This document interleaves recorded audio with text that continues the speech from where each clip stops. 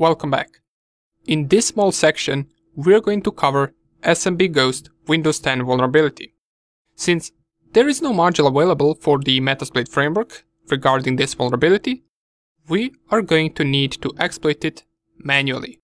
And by manually, I mean we will have to find a working exploit ourselves, run it ourselves, and redirect the connection to our Kali Linux machine ourselves. All of these tasks Metasploit framework did for us automatically, and since we can't really rely on tools, we're going to learn through this Windows 10 vulnerability how we can do all of that ourselves.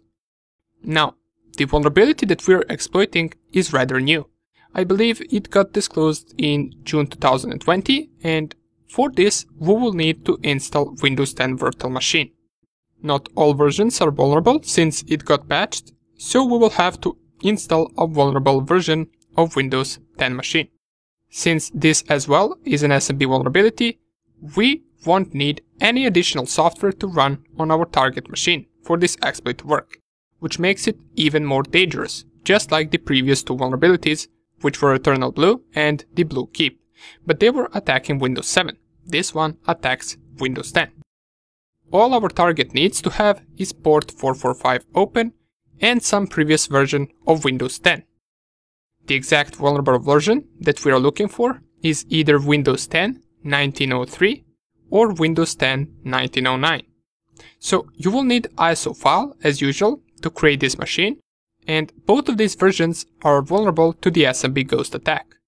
Let me show you right now where we can download a previous version of Windows 10 ISO file.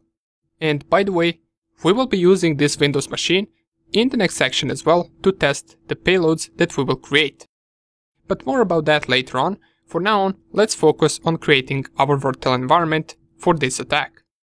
So what you want to do first is you want to navigate to this rufus.ie website, and this software right here that we're going to download is used to create bootable USB drives with the ISO files. Now, you might be asking, well, why are we going to need this? We're not going to boot into our computer over USB drive, we are installing a virtual machine, and that is true.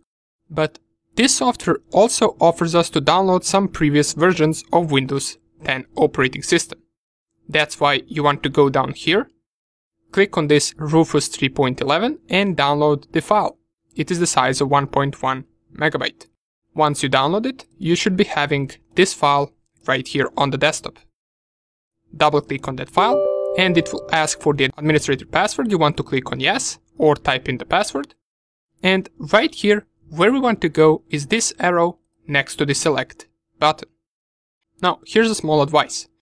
Sometimes this arrow right here will not appear, and it actually didn't appear to me once I downloaded this software for the first time.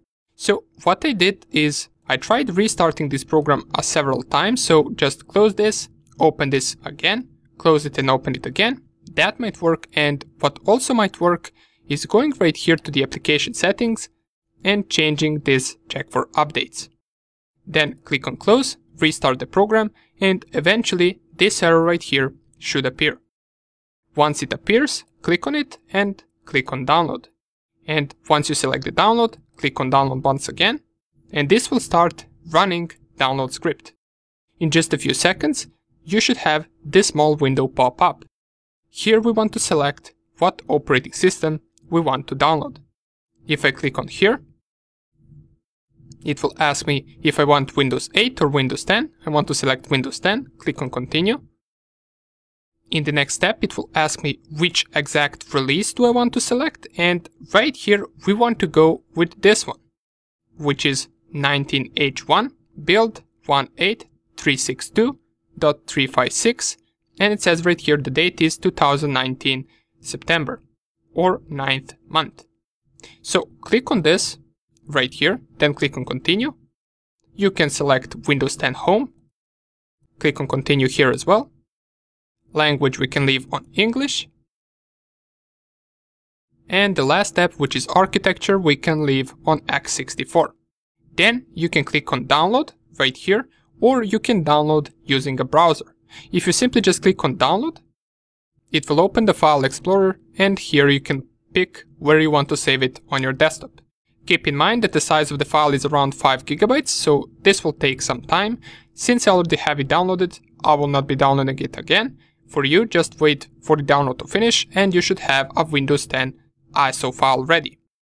Make sure that you pick the exact same version that I did right here, and once all of that is finished, you can close this program. The next step is to install Windows 10 virtual machine. So I already got one running right here, and for you, you can do it the same way that we did with any other machine, so just type Windows 10, select right here Microsoft Windows, Windows 10 64-bit, click on Next, choose 2 GB of RAM, or choose the same amount of RAM that you used for the Windows 7, click on Next. Here we want to create a virtual hard disk. All of these steps we can next. Here I got 25 GB in my case, and you can choose whatever you want right here, and this will create your virtual machine. Now, since I already have it, I will delete it, but before I delete it, another 2 settings that you want to choose is, as we did with the Windows 7 machine, under the storage, under the empty, you want to remove, and you want to add the Windows 10 ISO file, which I have right here. The next setting that you want to change is from NAT to bridged adapter. Once you do all of that, you can start the process of installing Windows 10. Now, there is not any important step in Windows 10 installation, so you can do it however you want.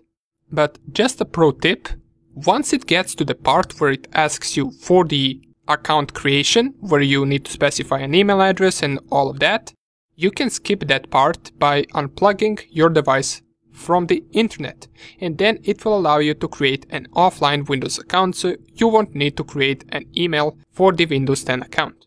All of the other steps are not important, you can do them as you like, and once you do all of that, you can start your Windows 10 machine.